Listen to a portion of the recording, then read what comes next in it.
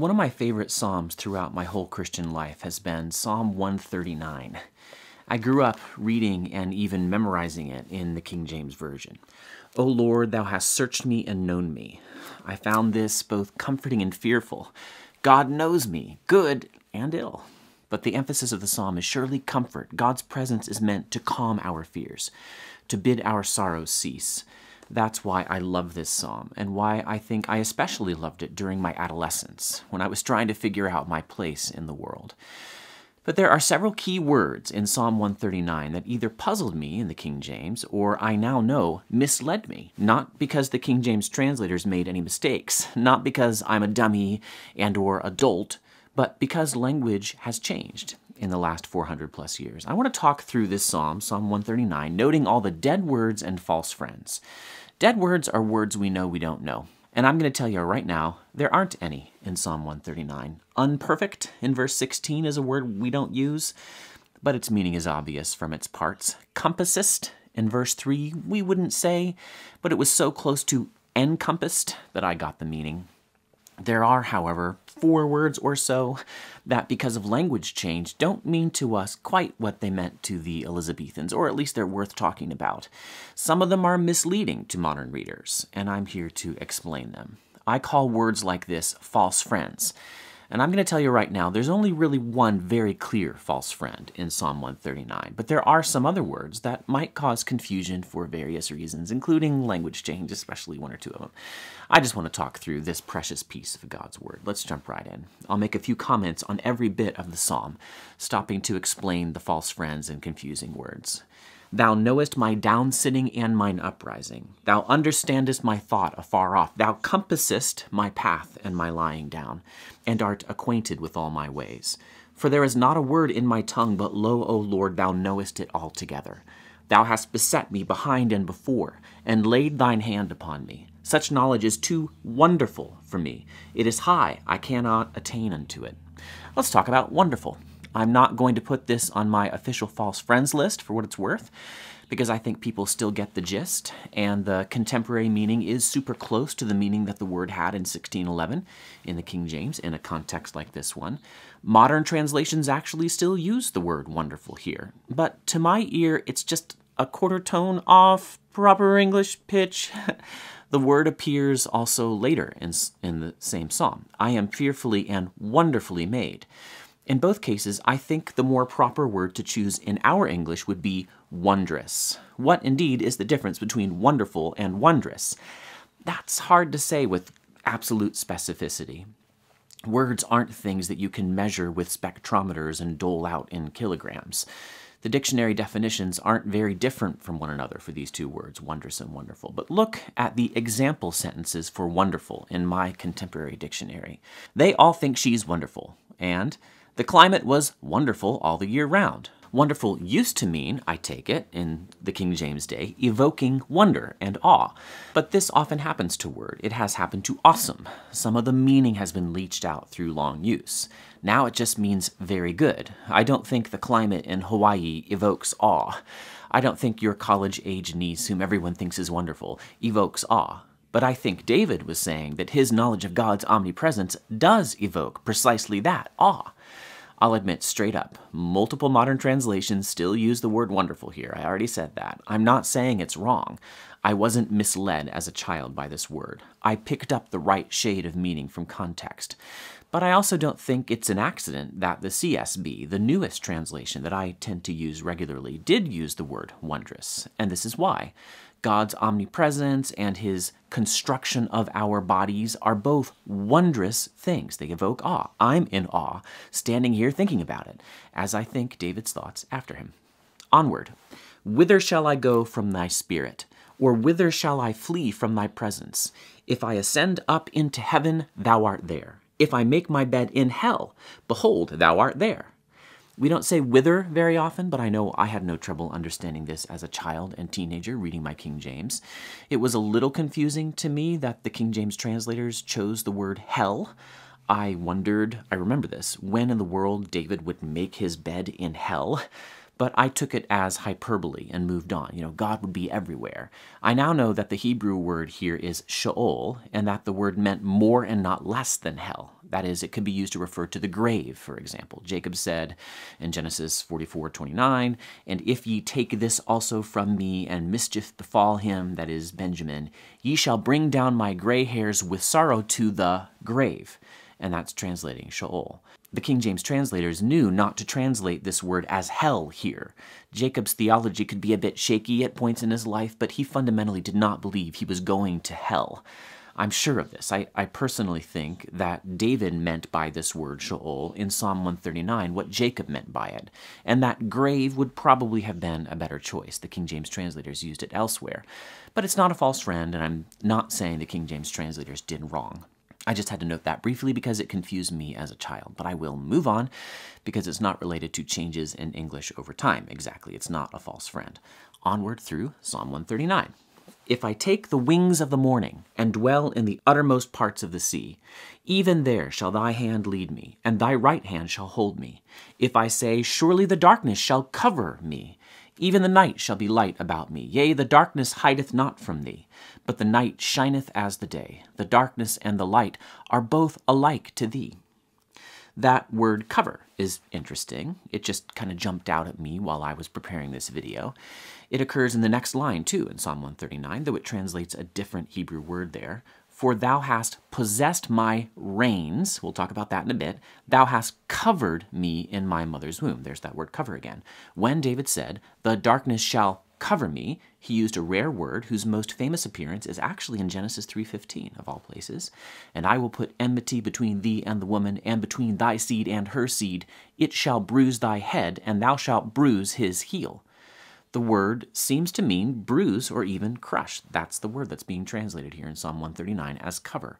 That's the sense in which David speaks of darkness covering him. It's smothering him. It's crushing him. And yet, because of the Lord's presence, it's not. Even the night becomes light around God's people.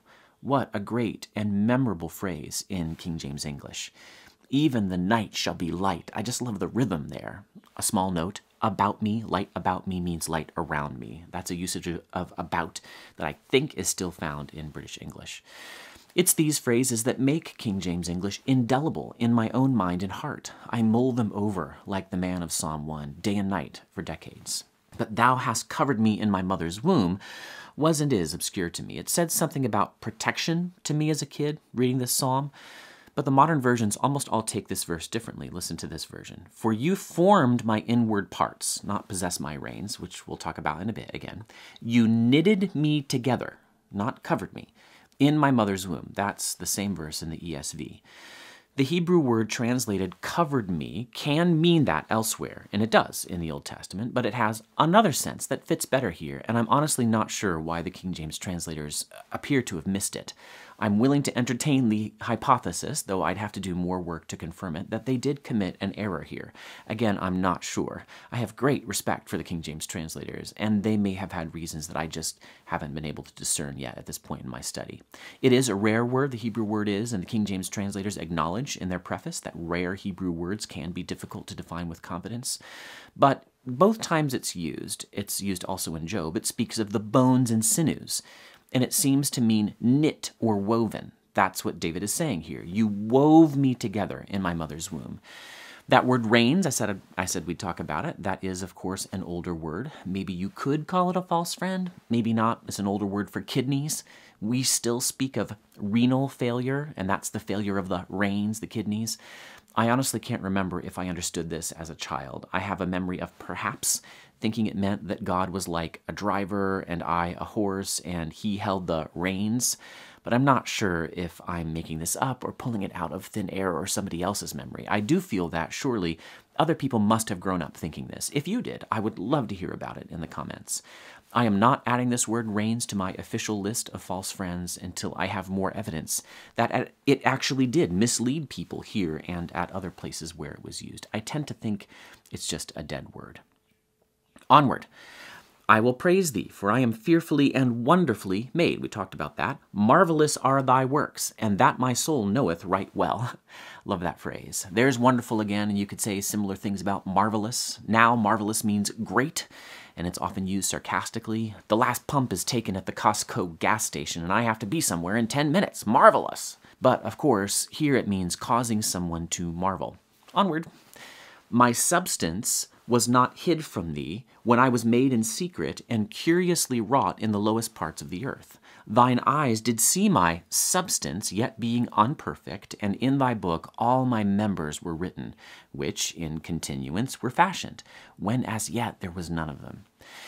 This is beautiful language, and there are several English and Hebrew complexities in it that are worth exploring. My substance, for example, was not hid from thee, substance. That's actually the Hebrew word bones, and the OED reveals that substance could occasionally indeed be used to refer to bones. Here's the sense. Originally flesh, especially as that which is lost in a large or gaping wound, and later use also muscle and occasionally also bone, as providing strength to the body, especially in a horse or dog. The King James translators have a note saying that this word, this Hebrew word, could also be translated strength or body. So this appears to me to be then what they were thinking. I'm having a little trouble piecing it together. I'd welcome your thoughts in the comments. I certainly had trouble piecing this together as a kid. The meaning was very obscure to me. I just chalked it up to the poetic nature of the psalm. But given the context, I do tend to like what most modern translations do here, leaving it as something concrete and physical, not as a metaphor like the King James does. David's been talking about the formation of his physical body in his mother's physical womb.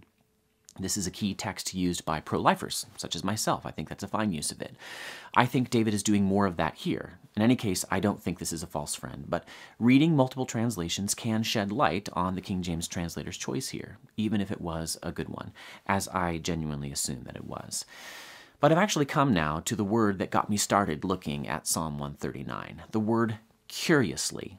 My substance, David writes, as translated by the King James, my substance was not hid from thee when I was made in secret and curiously wrought in the lowest parts of the earth. I do believe I had a little trouble with this as a kid. It seemed to mean secretly, maybe, or was I just getting that from the previous phrase? I just wouldn't use curiously in a setting like this. But I do know the word, and I can sort of get some meaning out of it. Curiously in our English means in a strange or unusual way, like the sentence is curiously worded, or curiously I find snooker riveting. I got that from my dictionary. God, in other words, has his odd ways of doing things. For example, David was made underground, curiously wrought in the lower parts of the earth. That's how I took this phrase. Little did I know that I was being tripped up by a false friend, which is now officially number 70 on my list of 50 false friends in the King James Version. Look at other uses of curious in the King James, and you'll start to figure it out, I bet. There are, for example, repeated references to the curious girdle of the ephod. That precise phrase occurs 8 times in the King James. And we're already closer to a solution to what the word curious means in Psalm 139, because curiously wrought and curious girdle share something in common: intricate workmanship. This becomes even more obvious in some of the other uses of the word curious in the King James, such as Exodus 35:32, where Moses says that God has gifted Bezalel to devise curious works, to work in gold and in silver and in brass. Bezalel wasn't making strange works. God did not tell the Israelites to make a weird or unusual girdle of the ephod. No, the OED, Oxford English Dictionary, reveals that the word curious used to have this sense: ingenious, skillful, clever, expert, a sense the OED now calls obsolete. You can kind of see how the older senses of curious gave us our current sense. Ingenious, skillful, clever, expert is a short step to desirous of seeing or knowing, eager to learn, inquisitive. But the word has made a clear and definite shift in meaning over time. And that's why I misunderstood it when I read Psalm 139 as a child. We just can't assume that even good readers, and I was a good reader, I have to say. I started reading at age 4. We can't assume that even good readers will think to check all the other uses of a given word, like curious, when they come across an odd usage of it. And in fact, a false friend is a false friend because the current sense in our English works.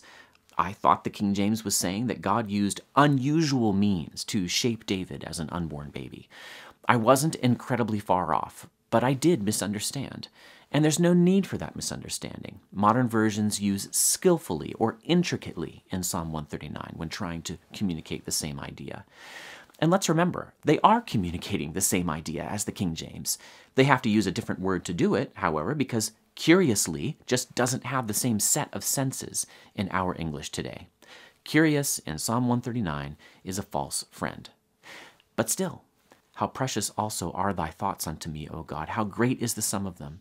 If I should count them, they are more in number than the sand.